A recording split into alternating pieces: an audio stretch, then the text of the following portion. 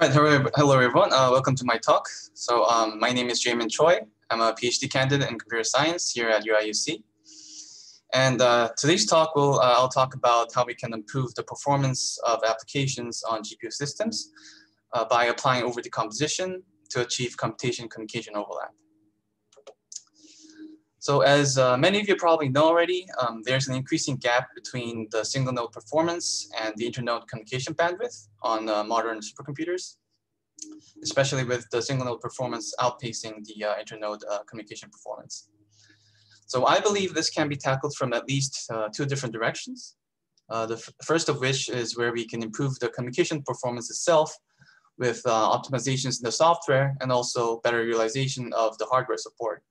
And this includes things like GPU Direct, Sharp for collective communication, and hardware tag matching. And secondly, we can try to reduce the impact of communication on the overall performance using techniques such as computation-communication overlap. And this will be the focus of today's talk. So there are many ways in achieving computation-communication overlap. MPI can do this by using the non-blocking communication primitives and placing independent computation while the communication is going in the background. Overdecomposition is another method we can use to achieve computation-communication overlap. So with overdecomposition, so basically what it does is you can overlap the computation of one subdomain with communication of another subdomain. So for example, let's say we are trying to run a very simple 2D particle simulation on 4 CPU cores. So with MPI, what you would generally do is you decompose the problem domain into 4 subdomains and map each subdomain to a single MPI process. But with overdecomposition, you can decompose the problem domain into however many subdomains you like. So in the example, you can see in the diagram here, we decompose it into 16 subdomains or 16 chars. And then the runtime system, the Chun++ runtime system will map these 16 chars to the 4 CPU cores. So these chars can, of course, can communicate via messages with each other. And these messages contain data that's necessary for computation. And they also can initiate computation on the receiver chars. And these chars are mapped to the PEs or processing elements, which is generally a CPU core in Chun++. And there is a scheduler and a message queue that is associated to with each PE. And the scheduler continuously looks at the message queue to check for incoming messages and executes the next message in the queue, which is the entry method, designated entry method of the target char. So this process is asynchronous message-driven execution in Chun++. So how does GPU execution come into this picture? So generally, a Chun++ programmer can write code inside the char's method to offload work to the GPU. But the problem is how to detect when the offloaded work completes. So the simplest method is to just use synchronization calls. So for CUDA, for example, assuming NVIDIA GPUs, you can use CUDA stream synchronize, which makes the PE wait and block until the GPU work that was included in the specified CUDA stream complete. But this is not great for achieving computation-communication overlap with overdecomposition, because this prevents the PE from, or the scheduler from executing work of other chars that are waiting in the queue, and also progressing communication in the case without communication threads. So what we really want is the process that's depicted in the diagrams here. So first, a char can asynchronously offload work to the GPU, which is relatively easy. You can do asynchronous kernel launches and data transfers using the regular CUDA API calls, for example. And then once the char offloads work, we want that char to actually relieve control or move aside so that the scheduler can perform work for other chars and also progress communication. So that's the second step, where the scheduler progresses to communication and executes an entry method of the next char in the message queue. And the important thing is when the runtime has to know when the GPU work completes. so that it can enqueue a new message in the message queue asynchronously.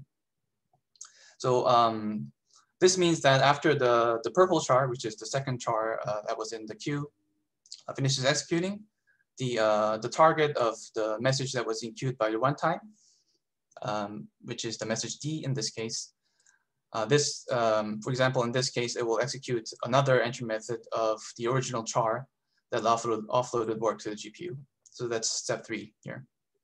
So this allows computation-communication overlap when we have overdecomposition. So as we've just looked at, so we want to support such asynchronous progress or detection of GPU work in the runtime. So we want to avoid synchronization CUDA API calls. And some of you may ask, why can't we just use the asynchronous versions of the CUDA API calls, such as CUDA callback or CUDA events, to determine if the GPU work is complete? But this isn't feasible in Chom++, first of all, because of the scheduler-driven execution. And second of all, when you want to use the CUDA callback function, a feature in CUDA, the CUDA generated thread is dissociated from the Chom++ runtime. Excuse me. So the API that we provide, the runtime provides, is called happy add callback, which allows the user to schedule a Chom++ callback along with a CUDA stream. And this means the Chom++ callback object will be invoked when all the GPU operations in the specified CUDA stream complete. And we currently have 2 different compile time configurable mechanisms, which are based on CUDA callback and CUDA events. And the CUDA events one is the default. And you can also find more details about this inside the Chom++ documentation. So another important consideration that we have to think about when we want to achieve computation-communication overlap is we need to prioritize the communication-related GPU operations in the application.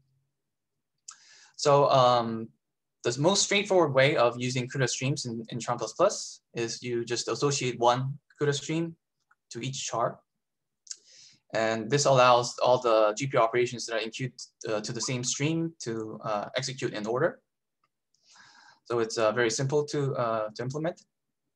But the problem with this approach is that it will cause delays in the communication-related operations, such as host device or device-to-host data transfers, as well as some kernels that are related to communication, such as packing and unpacking. And this is because since many chars are maybe using the same GPU, and so many CUDA streams can be mapped to the same GPU. Some computational kernels that were offloaded by other chars on other CUDA streams may be executing when another char needs to execute the communication-related operations inside its CUDA stream. So what we need is we need to separate the CUDA streams for compute and communication, and also with a higher priority set for the communication stream. So this works for many applications, but you may actually need a more complex design of using CUDA streams and associating them with chars, as we had to do for MiniMD, which is one of the applications proxy apps that we looked at, which is described in the ESPM2 paper. So these 2 diagrams or figures show the execution timelines of Jacobi 2D, which is a very simple proxy application that performs the Jacobi iteration on a 2D grid, with 4 chars mapped to a single PE that is using a single GPU. So on the left, we have the timeline of 4 different CUDA streams, so 4 different chars, and a single CUDA stream per char. So as you can see in the diagram, there are some delays in the communication-related operations. In this case, the device-to-host transfers and the packing kernels. And this eventually causes idle times between iterations, because some chars are waiting for data derived from its neighbors because of the delay in communication. On the right side, we have implemented separate compute and communication CUDA streams per char. So now we have 2 different CUDA streams per char, with the communication stream given the higher priority. And as you can see, this prevents the delay in communication, and thus we do not see any idle time between iterations. In this specific case, we have we see that the communication is completely hidden behind the computation. So to evaluate the performance impact of our approach of applying overdecomposition and achieving computation overlap to improve application performance, we use the following two leadership class systems. One is Summit at Oak Ridge National Laboratory, which has 6 GPUs per node, and Latson at Lawrence Livermore National Lab, which has 4 GPUs per node, and using the PEMI LRTS and SMP version of Tran++. And here we also just use one process, which has 1 PE and 1 CPU core per GPU. So for example, on Summit, we use 6 PEs mapped to 6 GPUs per compute node. So just a brief introduction of the benchmarks that we use. So we're looking at some iterative proxy applications. The first of which is Jacobi 3D, which performs the Jacobi iteration on a 3D grid, which is over-decomposed into chars. And this performs near neighbor exchange of the Halo data, where each char is exchanging its data with up to 6 neighbors. And MiniMD is the second one, which is a proxy app for the LAMMPS molecular dynamics code. So this was converted from MPI Cocos to Tran++ Cocos to enable overdecomposition. And it should be noted that the CUDA-aware MPI in the original code was converted to explicit, to use explicit host device transfers as well as host messages, because Tran++ does not currently have production level support for direct GPU to GPU transfers. I'll talk about that at the end of my presentation a little bit. And Cocos is retained as the performance portability layer, which is responsible for the computational kernels, as well as the intra-process data movement. So MiniMD performs neighbor exchanges of the atoms, and also performs the Lennard-Jones force calculation. So let's start by looking at the performance results of Jacobi 3D on a single node of Summit on the 6 GPUs that it has. So this plot compares the 3 different implementations. So this, all the 3 different implementations use the separate compute and communication streams, as we just talked about. But the difference is the runtime support. So the blue line directly uses CUDA stream synchronize, which is a synchronization CUDA API call, instead of using the runtime support. Whereas the red and the orange lines use happy, which is the short for hybrid API, and the support for GPUs inside the Tran++ runtime. And we are varying the overdecomposition factor, which is basically the degree of overdecomposition. So with a ODF of 1, it's just basically an MPI-like decomposition where we just have where we have 6 chars on 6 Ps, for example. And as we go higher, for example, to over the ODF of 16, we have 16 chars per PE. So we are reducing the granularity of each work unit or char. And as you can see, the happy versions, the ones with the Tran++ runtime support, perform much better than the CUDA API one. And also, the overdecomposition factor of 4 performs the best compared to the original ODF factor of 1, and up to about 50% of performance improvement. So that's the single node performance of Jacobi 3D. And let's move to some scaling performance. So the weak scaling performance plots are on the top, and the strong scaling performance plots are on the bottom. And the top 2 plots are, and the left plots are for Summit, and the right plots are for Latson. Well, let's start with the weak scaling plots. So ODF1 is the baseline where we do not do any overdecomposition, which is the green line. And then ODF2 and 4 performs the best for weak scaling. For small scale, ODF4 performs the best. And after a certain point, ODF2 starts to perform better. So we're still investigating as to why this crossover is happening between ODF2 and ODF4. We have observed that the idle times between iterations are continuously increasing in the case of ODF4 at large node counts.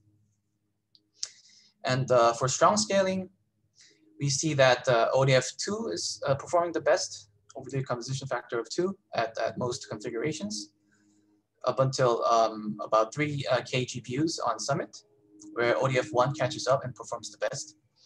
So this is somewhat expected because Overdecomposition is trying to make the work units even smaller, where the strong scaling is also making the work units smaller.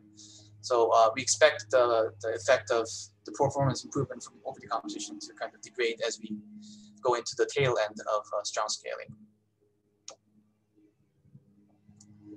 So let's move to MiniMD, the second proxy application. So MiniMD plots also have the MPI baselines, but the MPI ones are mostly for reference because the communication pattern in the MPI version and the CHA++ versions are slightly different. The MPI versions perform a set of MPI send-receive calls for each neighbor exchange, whereas the CHA++ versions do a complete non-blocking exchange for all the different neighbors at the same time. So this change was made to allow more room for computation-communication overlap in exchange of more memory usage.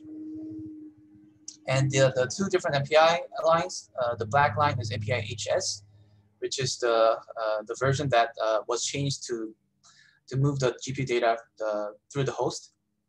And the MPI CA is the original CUDA-aware MPI version, where the data, the neighbor data, the halo data is exchanged between processes directly between GPUs. And if we first look at the weak scaling plots, the top two plots, we can see that the CHA++ versions with the overdecomposition factor of 4 performs the best across most configurations, except for a single node on Summit. So it even beats the MPI, the CUDA-aware MPI versions, although the CHA++ versions are not using the direct GPU to GPU transfers. But this is possible because of the overlap of computation-communication, improving performance. So if you look at the strong scaling plots, it's a similar story to Jacobi 3D. Although ODF4 is the best performing one at small scale, and then which is caught up by ODF2 and then eventually ODF1. Again, because overdecomposition is making the work units smaller. So to conclude, so we've seen up to about 50% and 47% improvement in overall performance by using overdecomposition to achieve computation-communication overlap using two different proxy applications, Jacobi 3D and MiniMD. So the contribution of this work is that we demonstrated that with careful design of the application to prioritize the communication and also support for asynchronous progress of the GPU work inside the runtime system, we're able to effectively achieve computation-communication overlap, which significantly improves performance, especially in weak scaling scenarios. So as future work, we are also trying to tackle the first direction that we just talked about in the introduction, where we are trying to improve the performance of communication itself by using GPU messaging, which essentially allows direct transfers between GPUs. So let me briefly talk about the GPU messaging that's coming up in the next release of CHA++ 6.11. So this will allow direct transfers between GPUs using technologies such as GPU Direct and CUDA IPC, bypassing host memory. So currently we're supporting inter-node messages within the same node. And we're also actively working on support for inter-node communication. So we currently have two different APIs. One is the regular API, which is basically for point-to-point messages between chars that want to exchange GPU data. And this is currently experimental in the 6.11 beta because we're undergoing some performance optimizations. And I'll show you the performance in the next slide. So the uses of this is similar to the zero-copy post-entry method API, where the sender char sends some metadata to the receiver, and then the receiver performs a get operation to move the GPU data from the sender to the receiver. So some more details can be found in the documentation here. And the second API is the persistent API. So this will be used for persistent point-to-point messages between chars, which have reuse of the same set of GPU buffers between iterations. So this will be particularly useful for iterative applications. And this will also be part of 6.11, and it's currently on a branch right now, but it will be merged for the second beta. So let's move to the performance plots for this GPU messaging feature. So this is using the OSU latency benchmark, the MPI CUDA-aware MPI version, and also the CHA++ converted ones, running this on a single node of Summit. So the plot on the left is the inter-process benchmark, whereas the plot on the right is the intra-process within the same process. And that's why we have the MPI line only on the left plot. So the MPI plot, the CUDA MPI plot is in the black line here on the left. This compares against the Charm++ versions. So Charm H is the version where the existing version where you have to move the GPU data to the host and then do a host-host message and then do another hosted device transfer at the receiving end. And Charm D is the regular GPU messaging API we just talked about. That is kind of similar to the zero copy API. And as you can see, it currently performs worse at small message sizes up to 8 kilobytes, and then starts to perform better at larger message sizes in terms of latency. And Charm P is the persistent GPU messaging API. So this performs much better than all the Charm++ versions and the MPI version. You still have to, of course, compare this to the MPI persistent messaging, which MPI has. But yeah, it's currently performing relatively well. The right side, again, the Charm P, the persistent version, performs much better than the Charm D and Charm H versions. Yeah, so this concludes my presentation. Thank you for listening, and please let me know if you have any questions.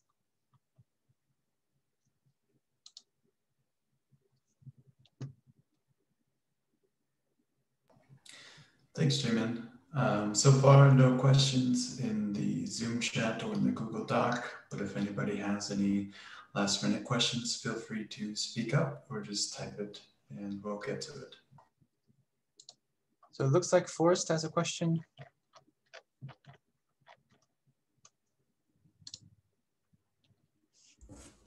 Yeah, can you hear me? Yeah, we can hear you. Yeah, I had a question. What was the percentage of time that let's see, do you have a good handle on what the percentage of time of kernel launch overhead had in the decomposition? Because when we were working on similar problems, we found that kernel launch overhead became the dominating, I guess, time. Mm-hmm. So I don't currently have like a concrete analysis of that, but so I did do a couple of MBProf runs to kind of just see that in overall. And yeah, we did see that because with overdecomposition, we have finite work units, and each work unit is offloading a certain set of work. So we have an increase in the number of CUDA API calls it has to make. So that's one of the reasons why a higher degree of overdecomposition starts to perform worse. Yeah. But I'm not aware of like exactly the performance ratio of how much it attributes to performance. Yeah. About how long do your kernels take? Are they on the order, let's see, once it gets down to like a couple microseconds, that's where the launch overhead seems to dominate. If it's 100 or tens of microseconds, it doesn't seem to matter. So these ones run relatively long. So some of them run for hundreds of microseconds, and some of them for milliseconds. Yeah, yeah, probably not hitting there then. Okay, thank you. Very good work. Thank you.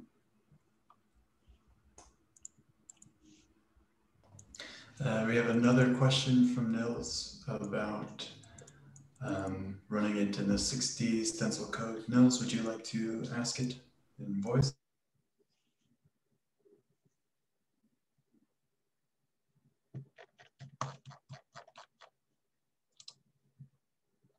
We might have to allow permissions for him to speak.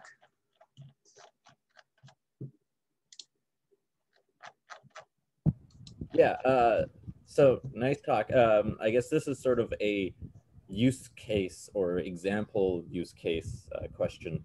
So I know the national labs, us, basically everybody in astrophysics, sort of the next big frontier is doing full neutrino radiation transport. And this involves solving the Boltzmann equation, which has 3 spatial dimensions, 3 momentum dimensions, and then 1 time dimension. So it's sort of particle interactions, but you can sort of model them as statistical distributions in space and time. And 3D stencil computations are sort of as difficult or as expensive as we can realistically sort of do nowadays on CPUs. And so what would be interesting to see, it would be sort of a 6-dimensional time evolution on GPUs and seeing a comparison to CPUs, because that's sort of where we think we will be able to get sort of the most bang for the buck in terms of taking advantage of GPUs, because you just have a buttload of floating point operations to do. Right. So I guess the memory layout will be more difficult to handle, but I'm pretty sure it's possible to do a 60 version of it. Shouldn't be too hard. Yeah. The interesting things are the ratio of the ghost layer to the inner layer changes substantially, right, compared with 2D. And yeah, it'll be worth seeing how that goes. I thought we need to do 4D, which is what Milk has, for example, and 6D will be nice. Yeah. Yeah. And so this is sort of where, our hope is that discontinuous Galerkin or these spectral type methods would work there, because you basically don't have ghost cells anymore then.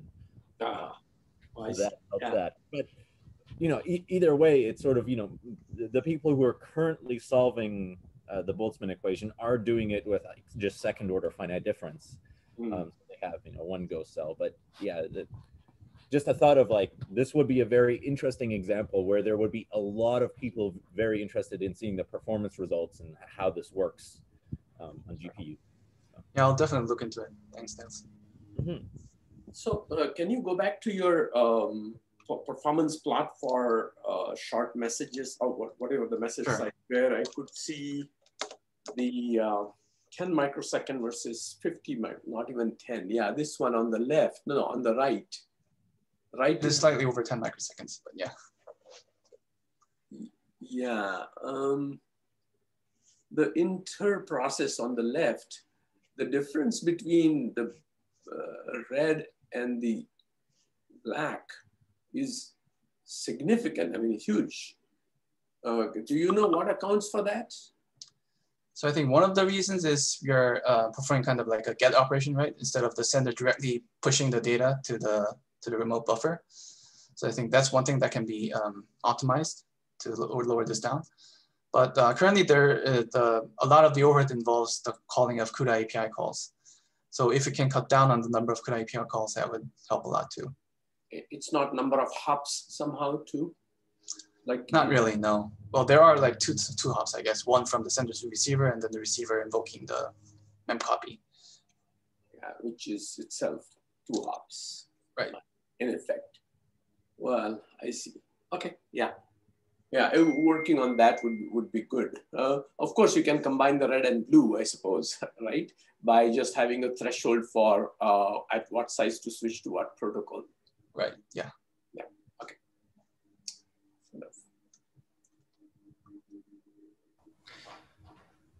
Great. Any other last minute questions before we move on?